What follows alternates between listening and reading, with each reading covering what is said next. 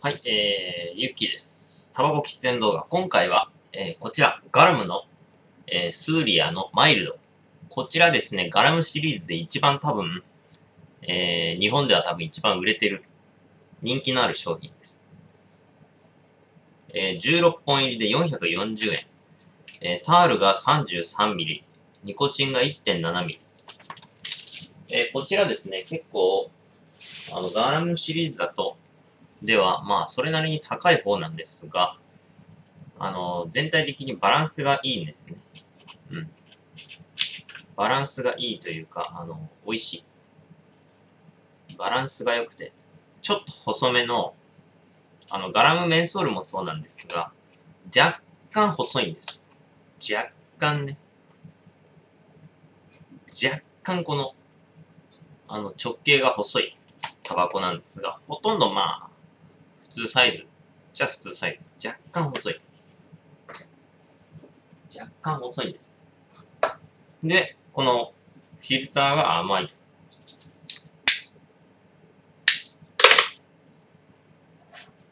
で、燃焼速度が遅い。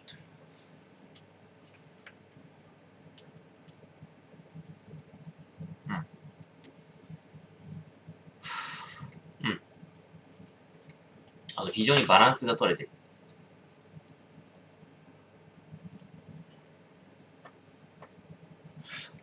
うん。うまいですね。あそこのカンガラムよか、タール値が低いので、マイルド。そういう意味でマイルドってあってるんですね。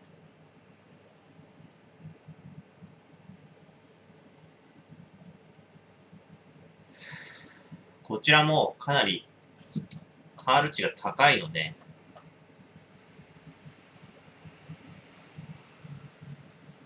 吸うと、だいたい俺の場合ヤニクラになります。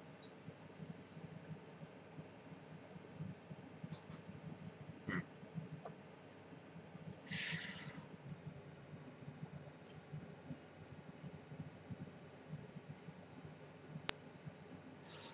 だからあんまり肺に入れると、あれなんで。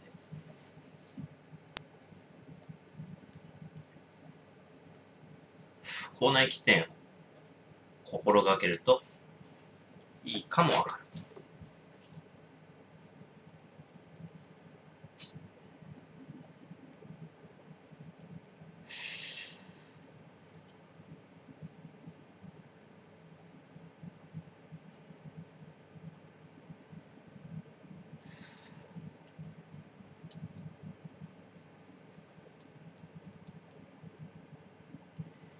うん。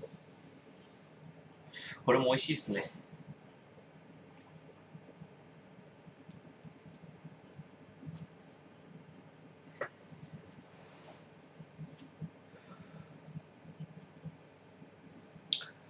いやー、だいぶ暑さも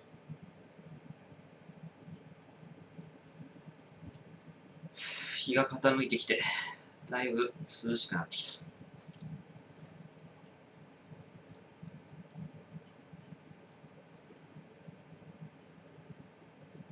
あとこちら注意としては、結構思いっきり吸ったりすると、バチバチ言って、火種が飛ぶことがあるんで、それで火傷したりとか、ジャンパーに火が、穴が開いたりとかって、布団に穴が開いたりとかっていう可能性が結構あるんで、気をつけた方がいいです。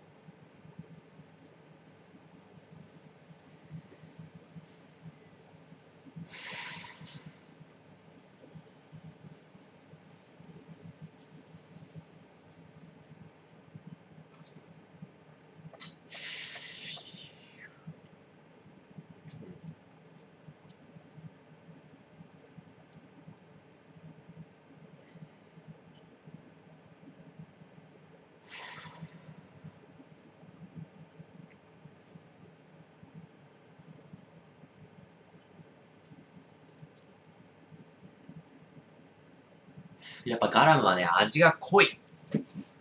ものすごく。ものすごく濃い。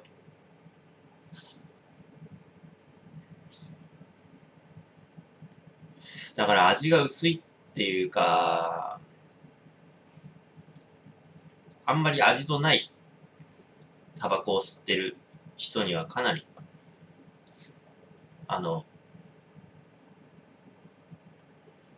ちょっと刺激が強い。うん。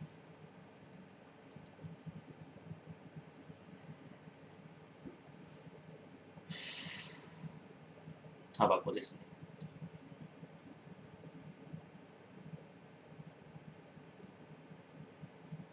なるだけこれはゆっくり吸った方がいいんですよね。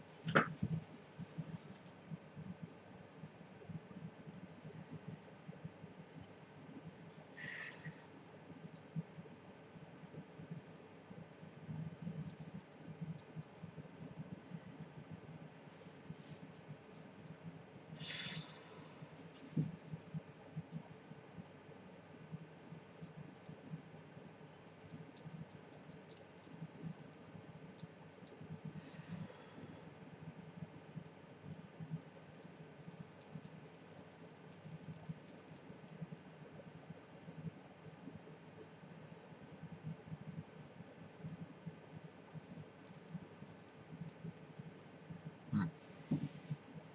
この唇が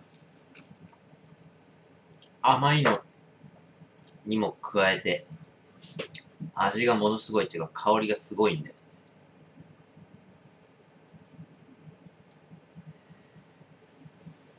まあ嫌いな人は速攻嫌いでしょうね。これはね。ハマる人はハマるんだけど。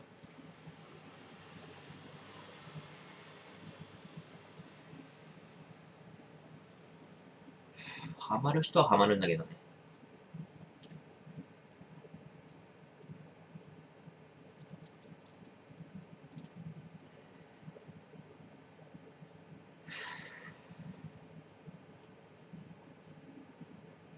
まあでも一番、このガラムシリーズで多分売れてるのがこちらなんで。ガラムスーリヤマイル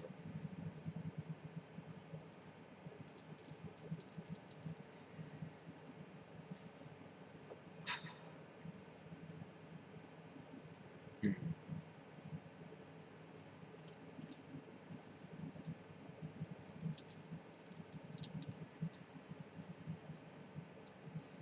うまいのは間違いない。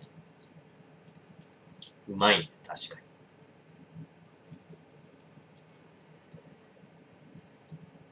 特にこの炎天下の中で、ね、公園とかで吸ったりするとうまいんだ。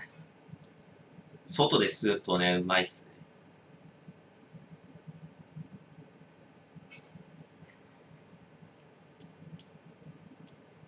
外で吸うとうまいよな。タバコって基本外で吸うとうまいっすね。まあ風が強かったりするとあれやけど、嫌やねんけど。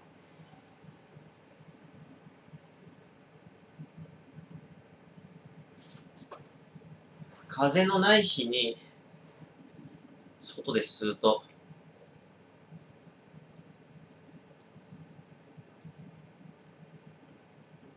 うまいっすよね。